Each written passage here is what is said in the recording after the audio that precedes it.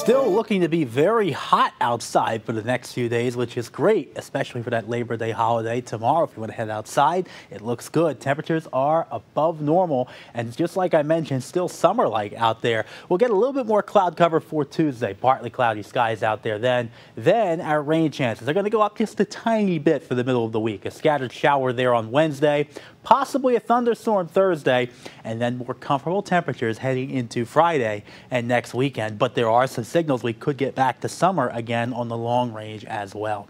Radar and satellite look good, just a few high clouds out here on your Sunday night, and high pressure that I talked about is still in control, bringing in some southwesterly flow mixing with the air in the plain states and also being just a touch humid out there with some moisture from the Gulf. Our next weather maker is way out there back into the northwest. The cold front kind of sitting there, stalled out at this point in time, is going to move rather slowly and also combined with an upper air disturbance that could set off those shower and storm chances by the middle of the week. But your Labor Day looks really nice out there. Temperatures in the 60s early morning before the afternoon, remaining dry and sunny with not much cloud cover, and our temperatures once again get up into that 90-degree range there for your Monday tomorrow as well. And rain chances, we are staying dry here for Tuesday as well. Maybe an opportunity for some clouds in the afternoon. A few more showers there for Wednesday. Those chances have gone up just a little bit, but nothing too major. Maybe an isolated thunderstorm.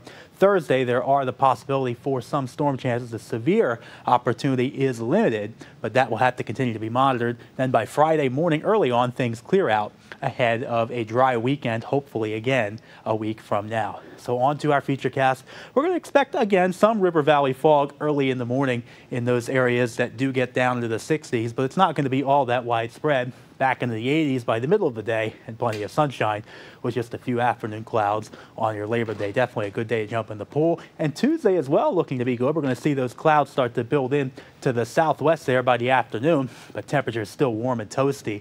Upper 80s to near 90 degrees there, even into the evening. So on Wednesday, that's that little upper air disturbance starts to come into Kentucky. Could set off a few showers and storms during the early afternoon, and then that will approach us here in West Virginia by mid to late afternoon and the evening. This projection showing it's not going to be completely dry on Thursday, even an overnight storm chance in the parts of southeastern Ohio as well early Thursday. And then the afternoon, well, this picture does show that there are the opportunities for some showers and thunderstorms around. One or two of them could be on the strong side, but for the most part, it's a limited severe threat with just a few thunderstorms out there. So Thursday could be a little bit soggy, but then our temperatures Friday start to go onto a downward trend, but still remaining seasonably comfortable. Saturday looks dry, upper 70s, an early taste of fall for next weekend.